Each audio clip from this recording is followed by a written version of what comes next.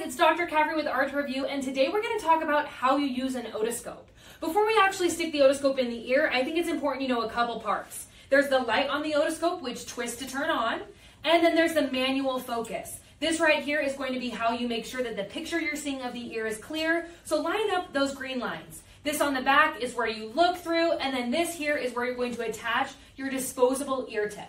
Once you have that attached and you have the light turned on, you're ready to go ahead and look in your client's ear. When you look in the client's ear, a couple things to discuss here are the direction you pull the ear in order to straighten the ear canal. In clients over the age of 3, we pull the pinna, or the top of the ear, up and back. And in clients younger than 3, we pull down and back because of the way their ear canals are shaped when they're younger. You're also going to want to make sure you hold the otoscope correctly, which means you're going to hold it with the handle facing up. The importance of this, even if it feels a little bit not intuitive, is that as I look in her ear, I'm bracing my hand against her head. This means if my client moves or is uncomfortable as I'm looking, it's going to stabilize it so that the tip does not go in any further in the ear than I want it to, and that's going to protect my client's tympanic membrane.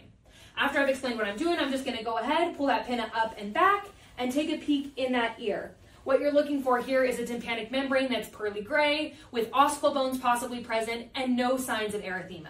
And that is how you use an otoscope.